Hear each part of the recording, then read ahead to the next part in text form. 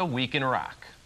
The second annual H.O.R.D.E Tour, the acronym for Horizons of Rock Developing Everywhere, is now grooving its bohemian vibe across the United States with such bands as Blues Traveler, All Good, Big Head Todd and the Monsters, The Samples, Widespread Panic, and Colonel Bruce Hampton and the Aquarium Rescue Unit. There is also a Lollapalooza-like bend to the shows, featuring side art shows and issue-oriented booths. We caught up with the H.O.R.D.E at Trout-Air Amphitheater in Minneapolis, which has a fully stocked trout stream running behind the stage. Here's more. The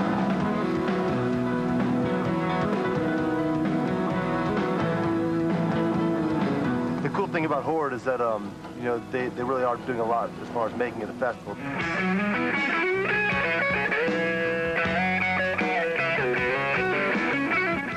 It's more of an event as opposed to spending a lot of money to go see one band. You can see 8 bands play, plus all the concourse stuff going on. Every time I start to think about how I'm living in a star-single town. It comes out to like $3 to see a band. And you know, strangely enough, you can make money doing that. I've been working all day. I've been shaking it loose.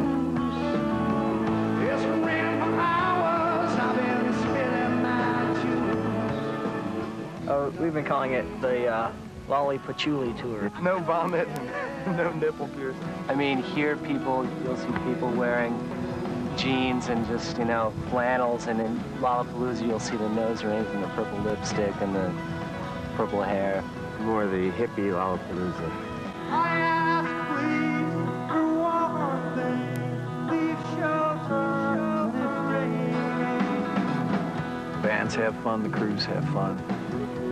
You know, the people come out because it's... Hey, we got one! First fishing stop on the tour. Yeah, their motto is, you catch them, we cook them. They have these things around, but they usually don't have rock concerts at them. What's with fishing? Is this the fishing state, or?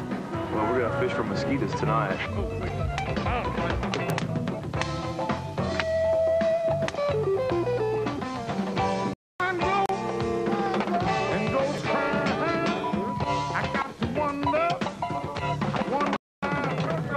Velcro, man, it was sweet. People were doing flips and just landing on this wall. It was just incredible, dude. It was just unspeakable.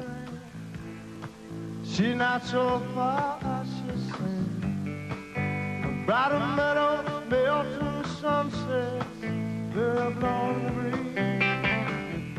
Through most of the tour, we're going to be doing the closer set or towards the end. And when you got a crowd that's been listening to 7 or 8 hours of music, you really got to try and figure out how to goose them.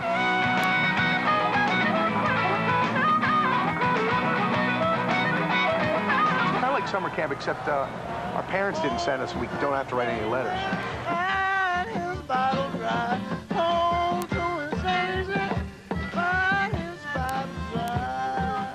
All right, good stuff. Well, one of rap's leading ladies, MC Lyte, is back with a new album called Ain't No Other, and it represents a bit of a departure for a